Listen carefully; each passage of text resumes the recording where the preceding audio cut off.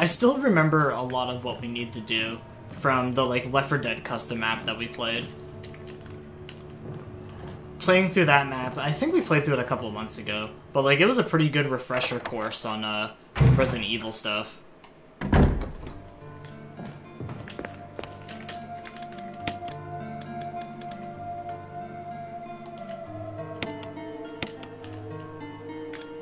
I'm kind of sad we're out of, like, a lot of crossover stuff now.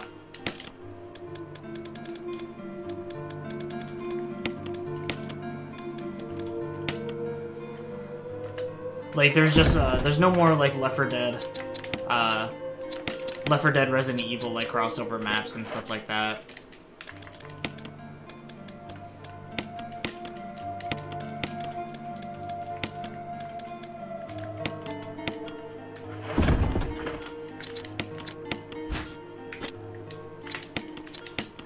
Which is kind of the main reason, too, why I haven't been playing Left 4 Dead in a little bit.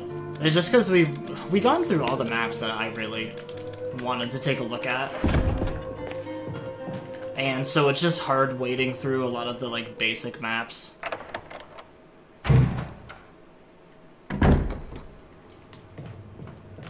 Especially with Steam, like, the looking for maps on Steam is just kind of impossible.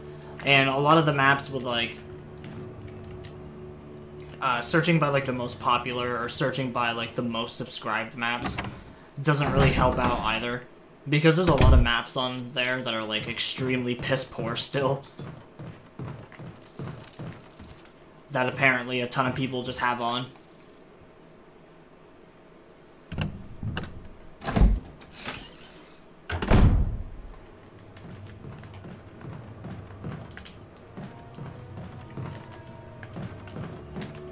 Oh, Vigil, that's right, we're gonna make that.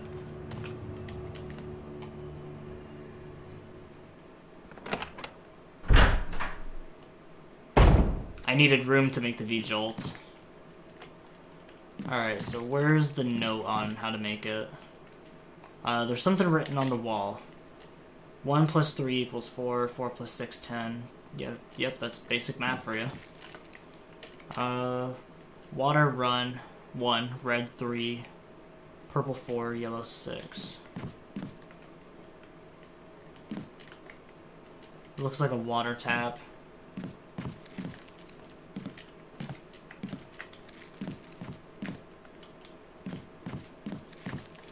Oh, maybe we don't have the note to make V-Jolt yet. I thought the note was, like, right in that room, but maybe it's not.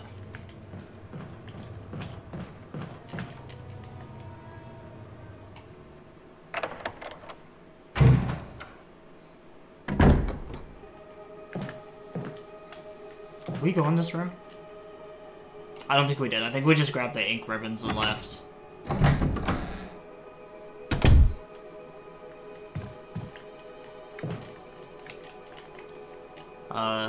The tap for the wash basin doesn't seem to be working.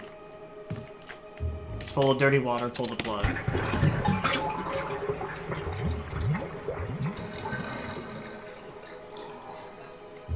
There's something in the bathtub. Knife? We still got a pretty decent amount of defensive weapons. I don't know how many knives we have now, but we have like 4 tasers. Oh, so we need the book. A giant plant is crushing a wall. A swarm of angry moths surround it. Your view is blocked by the dense thicket of trees. Fuck, we're gonna go all the way back again. I should have grabbed the book, but I'm never thinking that far ahead.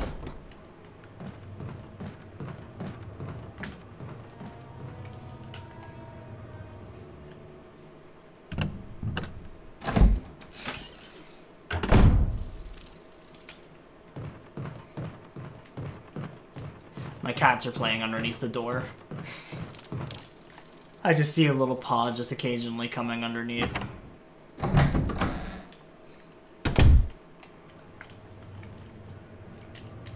Man, every time I come into this office, it looks so boring. I need to get some more posters and shit to, like, hang up in here. With the holidays rolling around and stuff, instead of having the lamp, I kind of want to get some like colored Christmas lights or just holiday lights set up around the office.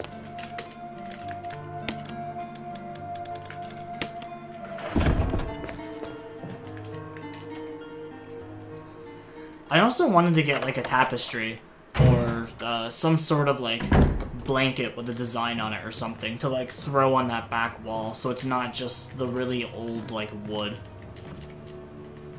And in front of me too, like there's just a huge wall of just blank wood.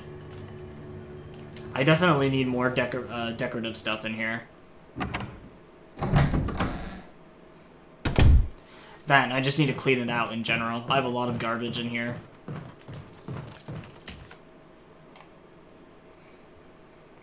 It's definitely, like, not as bad as XQC's office or something like that, but...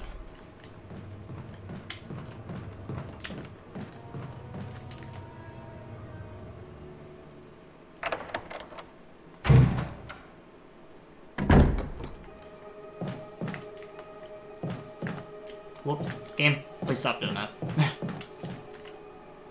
The shelf is lined with red books. There's one white one switched in between. Organic chemistry lab experiments.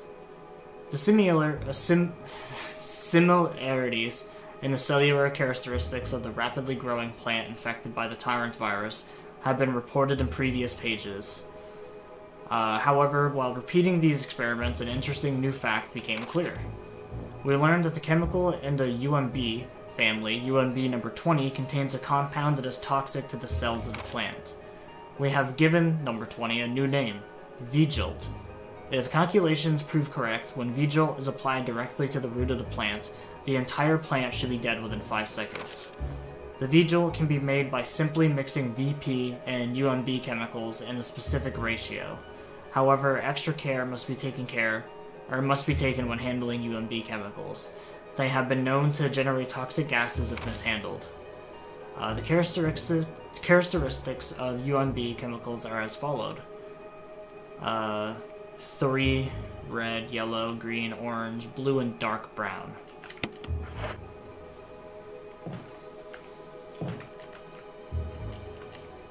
The space between the books catches your attention. The bindings of the books seem to form some kind of pattern. Reorder the books.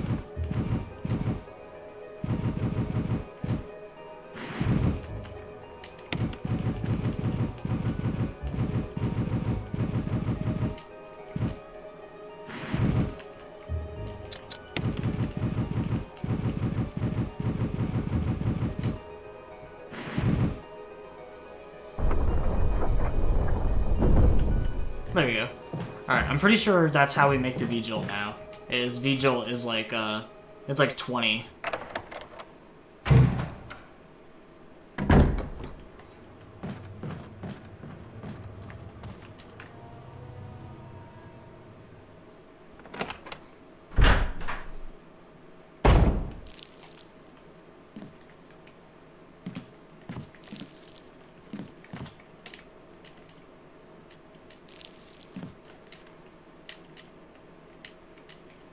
Alright, so I'm gonna grab 2 of these.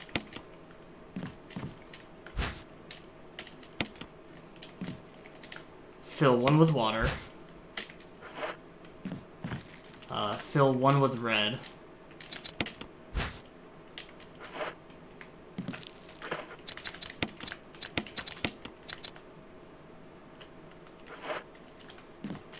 So now we have purple.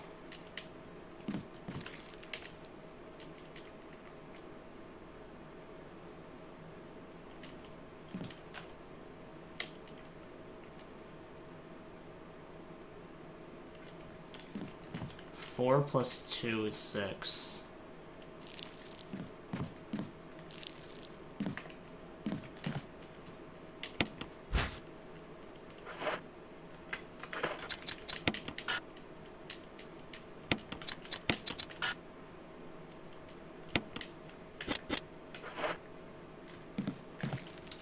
Alright, I'm just trying to remember how we do this.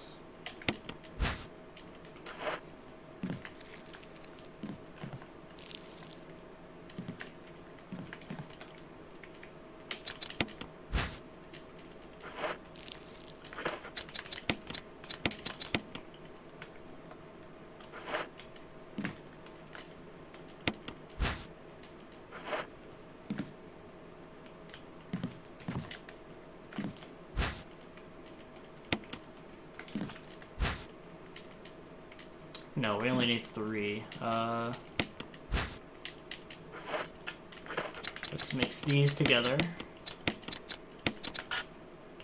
Okay, well that didn't work either.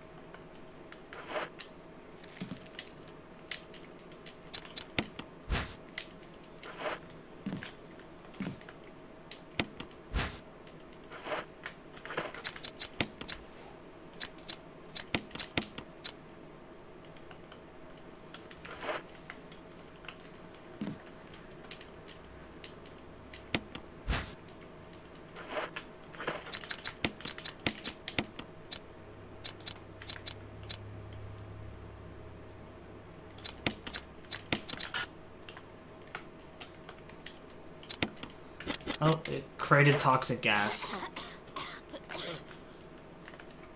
It's probably a good idea to leave the room now. Yeah, you don't say. Oh man, I hope it doesn't stay like that the whole time. Thankfully, I am not poisoned though.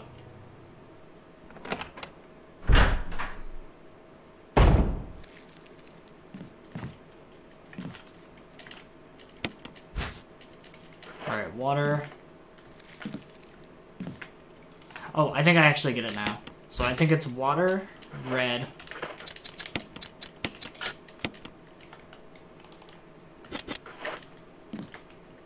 Then yellow.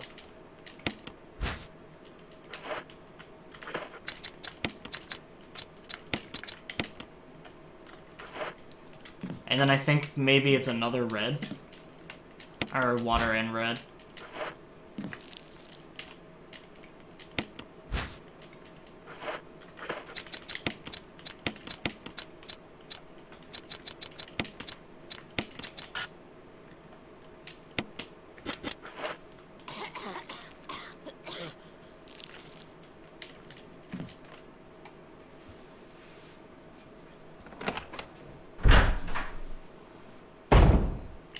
Wait, what the fuck could it be?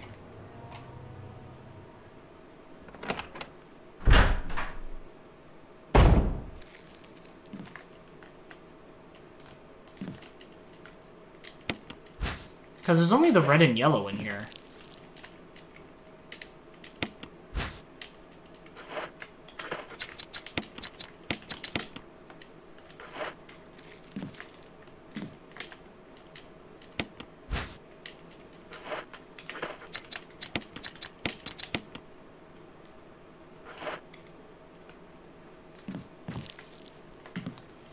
Oh, do I mix the red and the yellow now?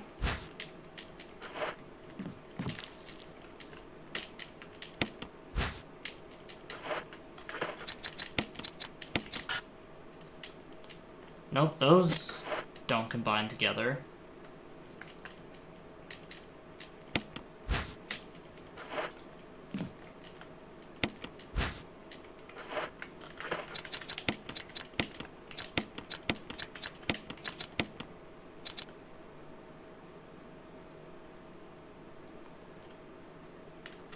Alright, so I got this...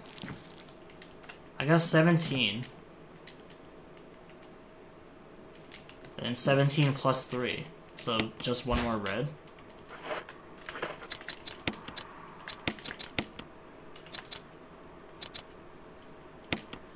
Oh, well, we got the V-Jolt now.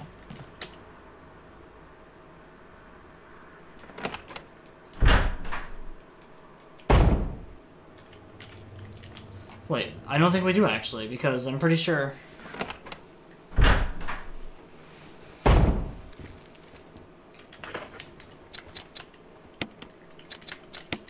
Examine.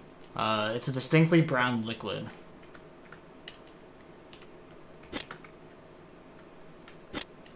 Because if we did leave the or make the V-Jolt, it should have gotten rid of these other bottles.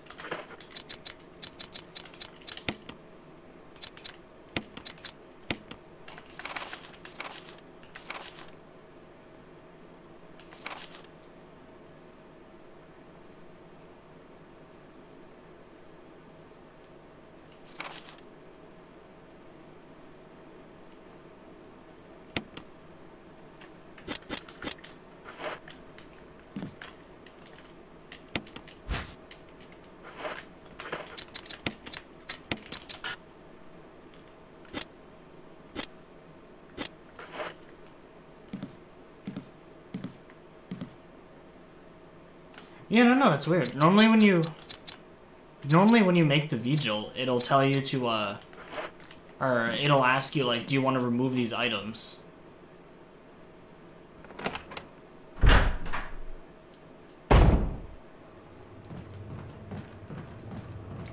But, like, we've got it obviously made.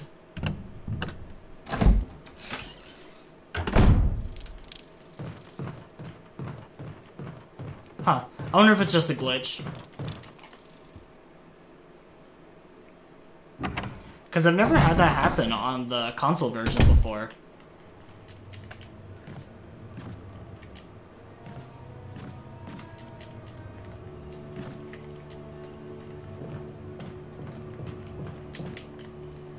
The Vigil thing is probably one of the hardest puzzles that we're gonna find in this game. Because otherwise, most of the puzzles in this are pretty much fine.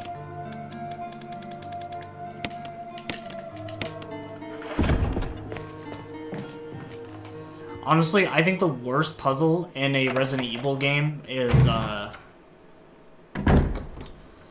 there's this one puzzle in Resident Evil 3 that, it has to do with, like, sound waves, basically. So there's, like, 4 different grids, each grid having, like scrolling pieces of, like, sound, or just, like, bars, basically, like a bar graph. And you're supposed to, like, match up the bars with what's on the screen above. But there's just so much going on the screen, there's so much, like, counting and, like, keeping track that you have to do. And for the longest time as a kid, I had no idea how to do that puzzle. I think it was by, like, pure luck that I even got by it.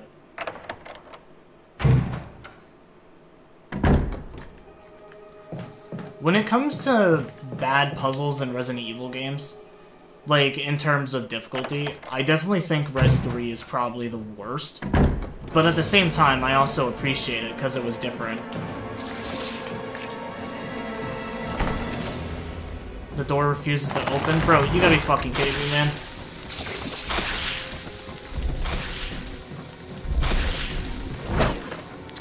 I never got to fucking go down and use the Vigil.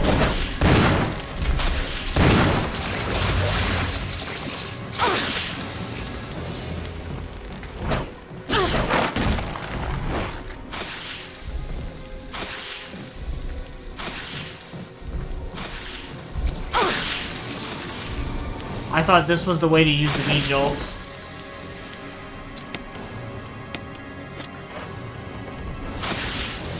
Oh man, I don't want to die either, because it's been a while since I fucking saved.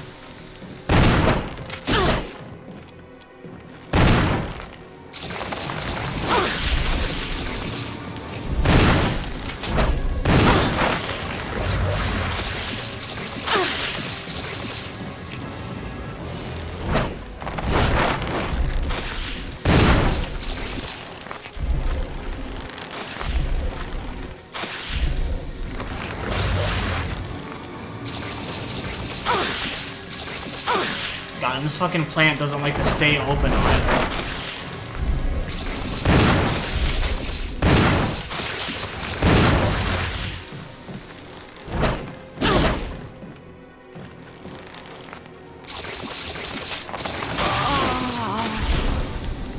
You gotta be fucking kidding me, man.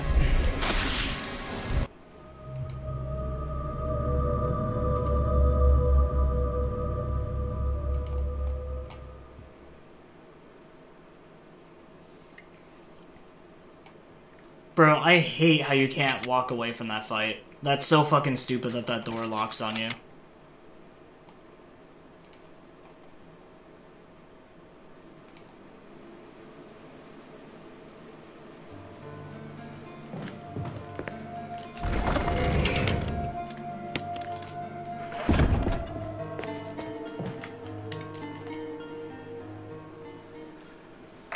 Well, that was kind of a waste of an hour.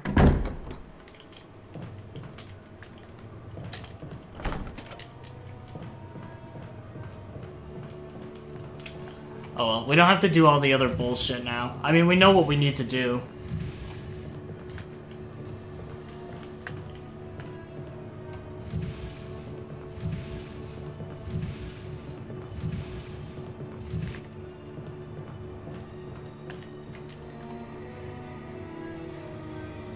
Oh, I think the fucking, I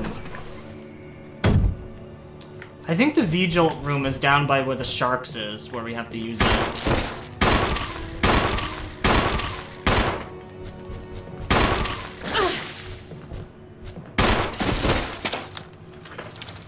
Oh, I fucking would get poisoned too, wouldn't I?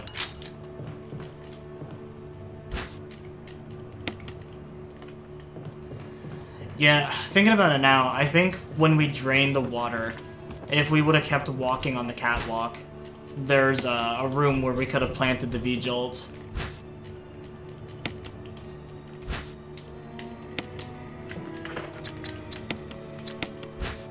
Pretty sure this one had a blue and green one in it. Yeah.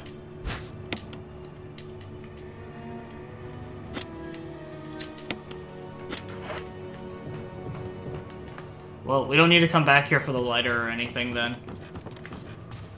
Just come in here for the items.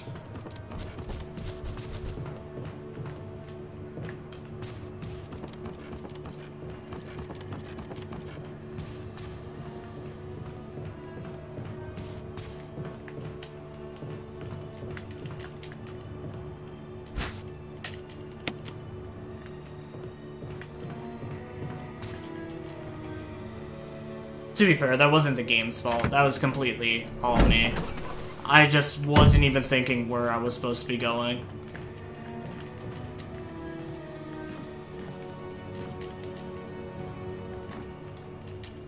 I've also never fought that boss without the V-Jolt before, too. Just because of how annoying it is.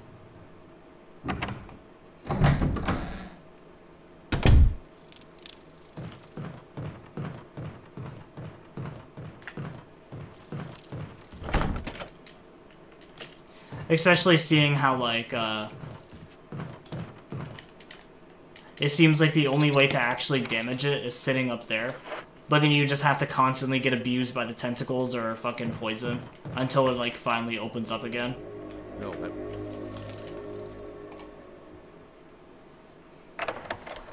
But it should be really quick to get back to that point, though.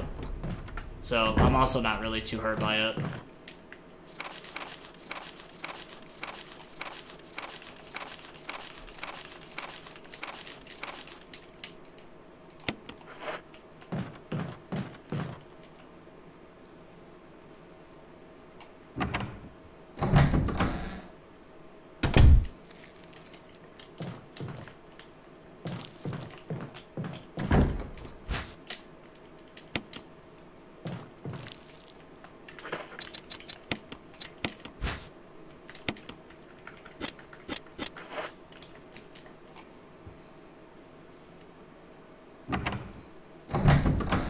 And you know, I got us a trophy anyways. Not that I care about trophies on Steam.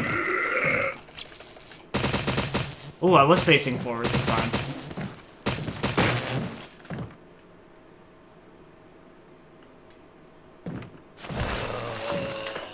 I was gonna say, is he gonna get back up?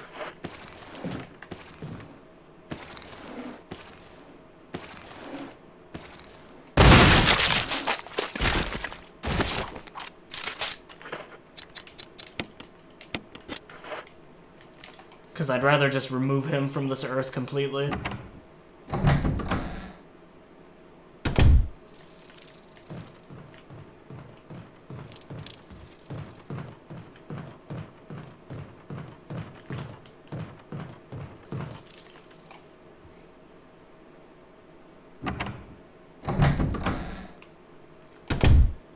I wanted to say I wish I could play this with a controller, just because I feel like it'd make the movement a little bit more easier.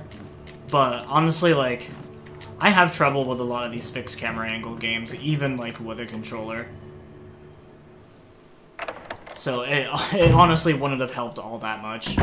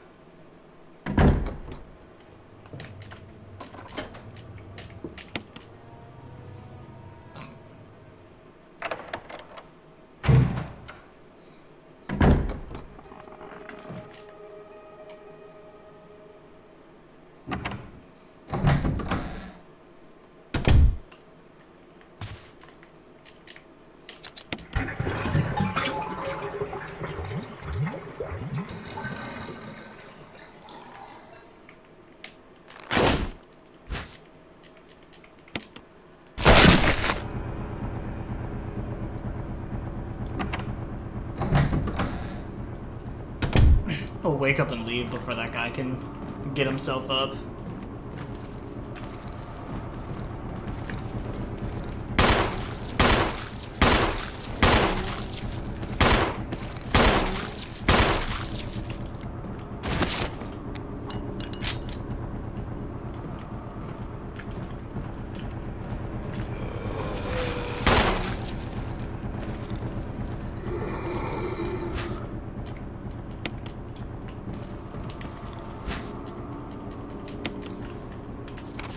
I'm gonna kill this man with his own gun.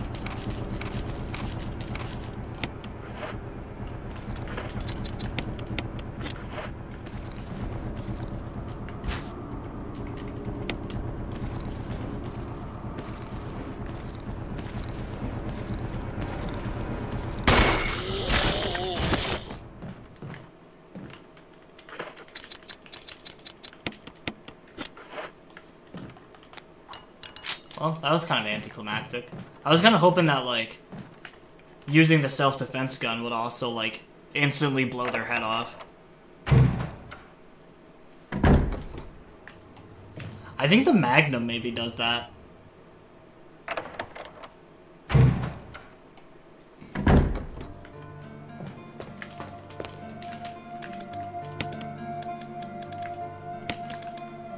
Honestly, I don't even know what to do with that gun once it runs out of ammo.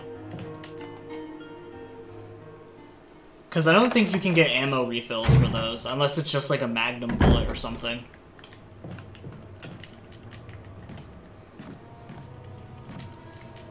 I think the guns are basically just useless once they're out.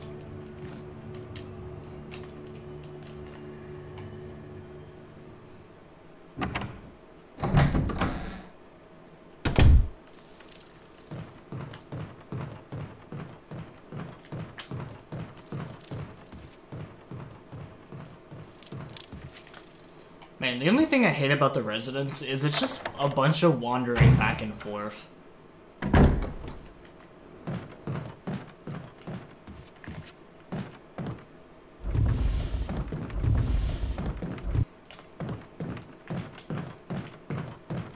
I mean, to be fair, that's how a lot of these older games were, was spending the majority of the game in just, like one area.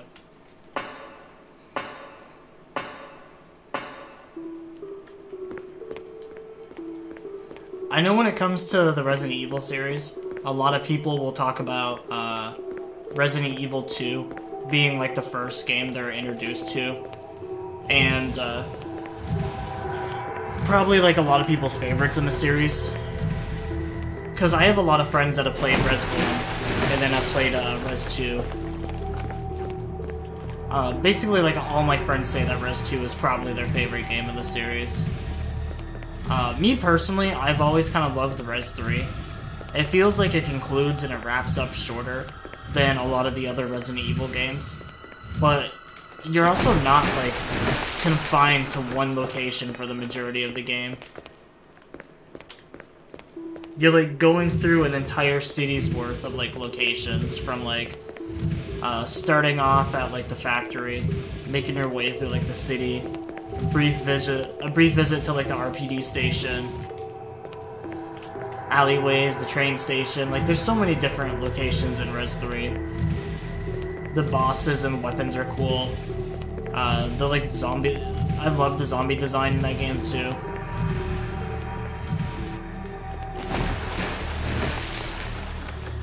And then, obviously, like, Nemesis is just such an iconic boss, too.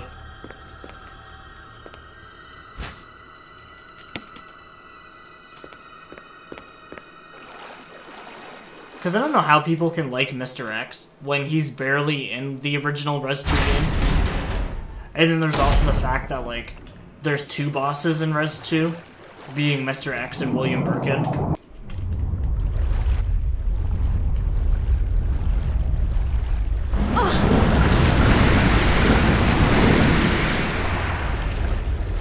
So that's pretty much just my thing about Res 2. That's why I think that 3 is better. Even if it does have some really shitty qualities to it, like some of the puzzles just being insanely difficult.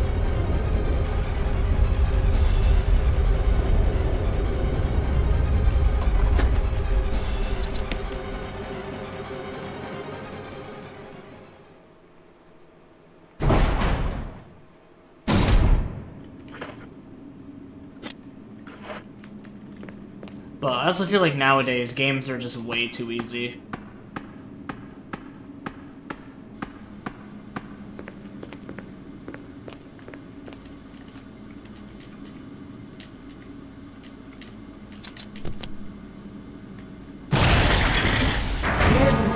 Emergency. Unknown source of pressure detected. Locking all doors to achieve maximum safety. Well, the games nowadays are either way too easy, or they're all just like multiplayer based.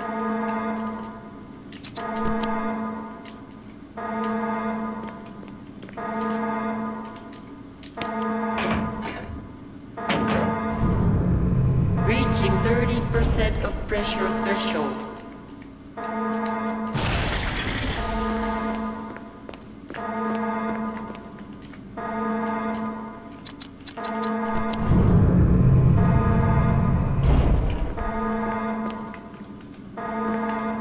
Reaching 50% of pressure threshold.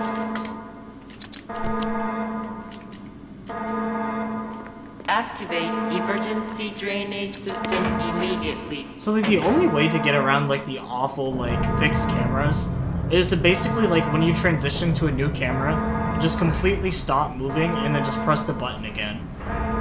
Otherwise you sometimes have the situation where you're just like switching back and forth between the two cameras.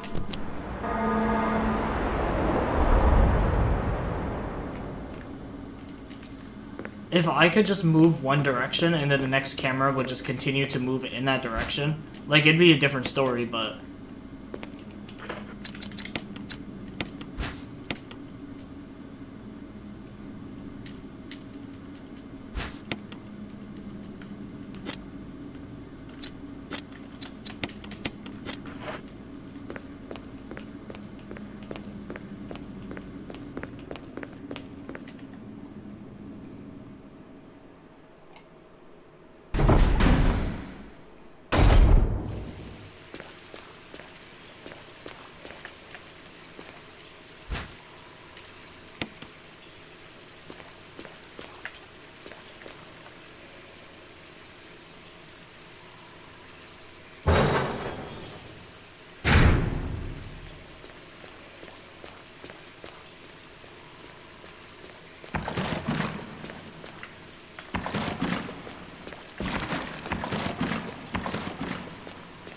I think next stream we're gonna do some more Left 4 Dead stuff.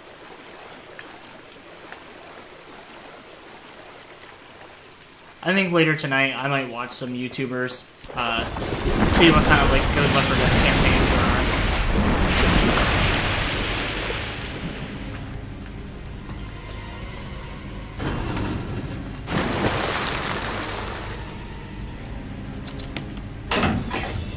Because one of the main reasons I got inspired to do the Left 4 Dead stuff again is, there's a channel that I follow on YouTube called, You Always Win. They do COD, like, they used to do a lot of Call of Duty World at War zombies, and now, like, Black Ops 3 zombies and stuff like that. And they did, pretty much all they play is zombie games. They did Left 4 Dead stuff, 7 Days, like, whatever survival or zombie games popping off at the time, they'll basically play. But whenever there's not, like, any major zombie titles out, it's typically just Left 4 Dead and Call of Duty, which is where I got, like, a lot of inspiration to do the Left 4 Dead stuff. They had stopped with Left 4 Dead for quite a bit, too. But they just recently started re-uploading a lot. And I think it's them just revisiting a lot of older maps, too, that maybe they just missed out on, or they're just running out of new maps to play. So they're just going back with a lot of the older ones. So I might take a look at some of their videos to see what campaigns they've taken a look at.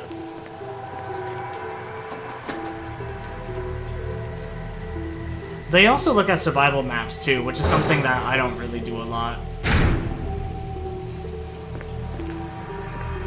Although that is something I wanted to do at one point, though, was I wanted to review and then do a tier list of like all the Left 4 Dead survival maps.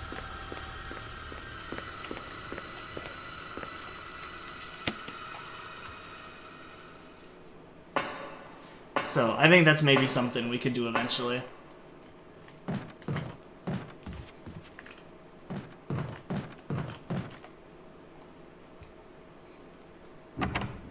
I did do a tier list of like all the base game campaigns, so from like Left 4 Dead 1 and 2. But that video didn't really perform as well as I wished it did. On top of, I just think that it just wasn't interesting enough for people to even give a shit about.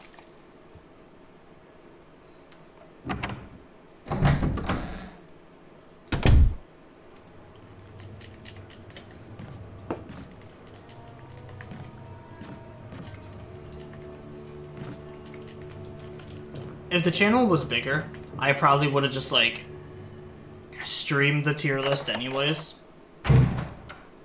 Or streamed the tier list, that way I could get, like, feedback. People can, like, put in their opinions, or remind myself of, like, oh yeah, I actually hated this campaign, you're right.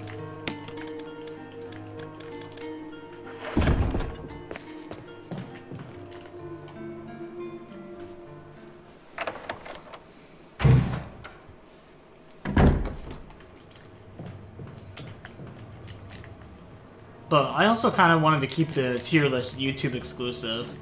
Because I've been trying to think of, like, video ideas and stuff for specifically just YouTube. But the only thing I can think of is just checking out and reviewing, just, like, small little, like, horror games and stuff like that. Which I'd be totally fine with, because that's what I started the channel with, like, way back in the day. Was just a lot of, like, playing horror games and such. It was mainly all FNAF, or just a bunch of free shit on Game Jolt.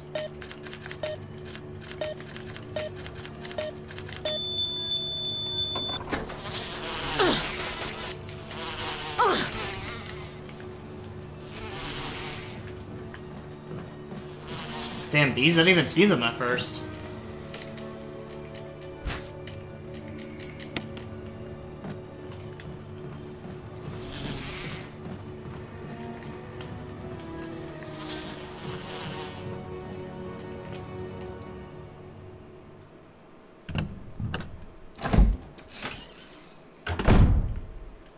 Another thing, too, is not only does the V-Jolt actually, like, hurt the plant, but I'm pretty sure Barry also comes and helps me too. Once I use the V-Jolt, he'll like set it on fire.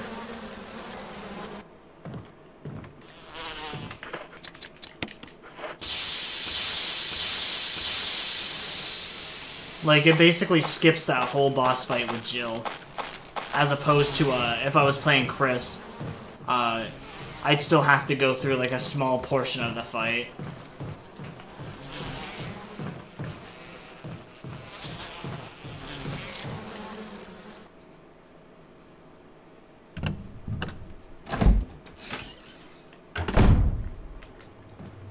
I've also wondered which ending is supposed to be the canon ending in this game.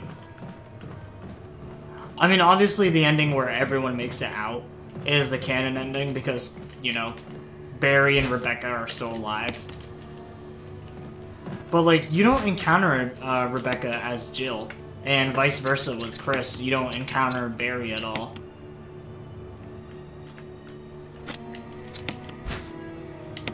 So it's always made me wonder, like, which one is supposed to be the canon ending, because whatever player you don't choose is basically held captive by Wesker.